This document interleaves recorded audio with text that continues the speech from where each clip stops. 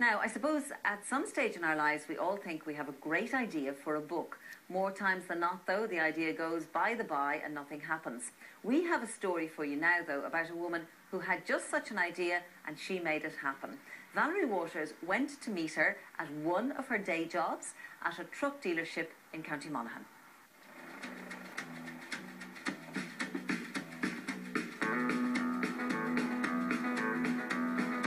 On the road again. Just can't wait to get on the road again. What is it about little boys and trucks? McIlvanny's in County Monaghan is a wonderland for this little fella, as he's brought by his dad to have a look at what's parked out front. Going places that I've never been. One part-time member of McIlvanny's staff, Emer Conlon, has been observing the fascination of very young boys with trucks for the past decade here, and thought to herself, maybe I could develop this and write kids' books featuring those very trucks. And why not? After all, she is the marketing manager of this large truck dealership, and most of all, she has a great imagination. Now, 5 years on from that time, when the notion took her, she has 2 books in her Vroom Town series on sale all over the country, as well as their Oscuelga versions, and they're very popular with even 3-year-olds.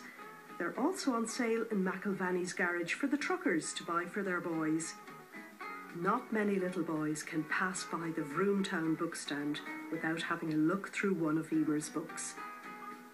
On the days when she's not working in McIlvanny's, Emer is scripting and developing ideas from a room in her family home in Dundalk, County Louth. My background is marketing, so I was in a position that I could do the branding and the colour scheme, etc., and really build, I suppose, the brand of Vroom Town, which is the name of the series of books, and be able to market them online and in shops and to, I suppose, press releases, etc., to get the name out there.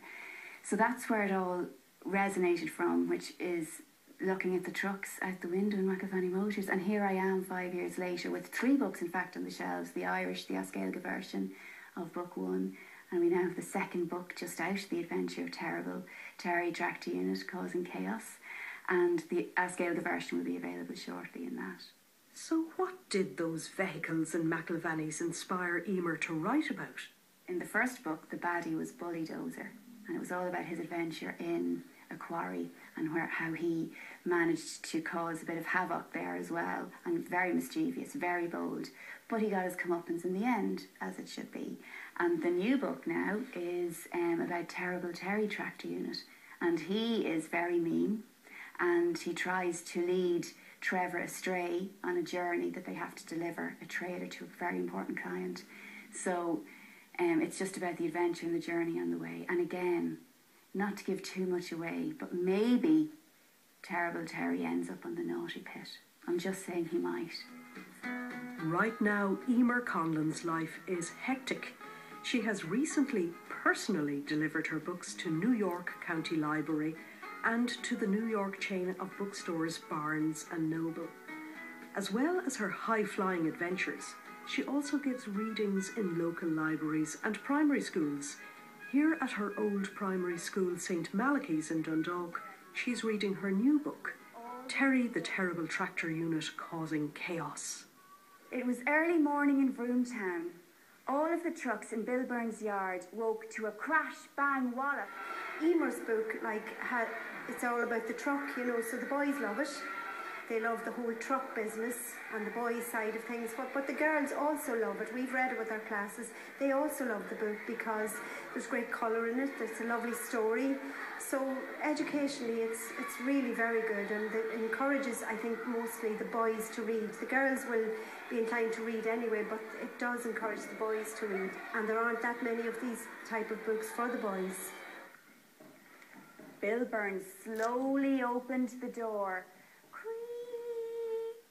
Moving with the times, Emer has an interactive website and app which has games and word puzzles for children to complete, all connected with her books. All of the added extras of Vroom Town books have been produced locally, such as t-shirts, cardboard cutouts, stickers and graphic designs. The website was developed by Ora Internet in Carrickmacross, County Monaghan, and the books were printed in Drogheda, County Louth. All of the suppliers are local, and that was very important to me. As I say, I come from a marketing background, and keeping jobs local is critical. So obviously you can get the books and everything else cheaper if you were to go abroad. I now understand why people would do that, but I'm going to try and sustain the fact that all of the suppliers are very local, and it's printed in Ireland, and it's attractively priced at $9.99. So in that regard, buying a Vroom Town book would be for the enjoyment, for the boys, to encourage them to read, and also the fact that it's local.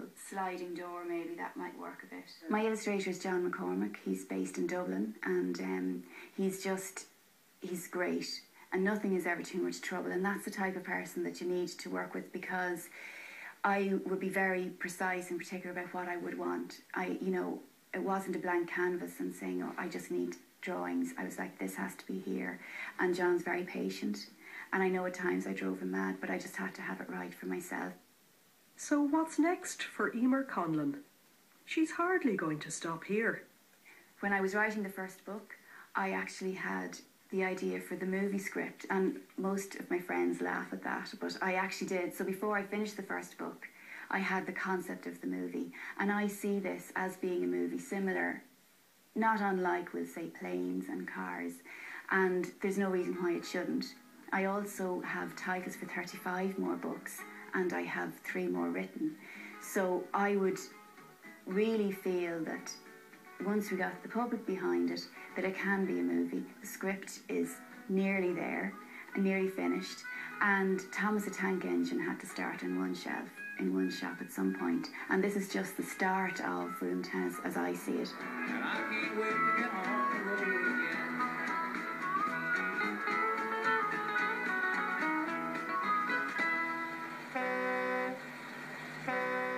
Best of luck to Emer with her Vroom Town books. She certainly is a good example of an enterprising Irish woman. Now, don't forget that tomorrow is National Women's Enterprise Day.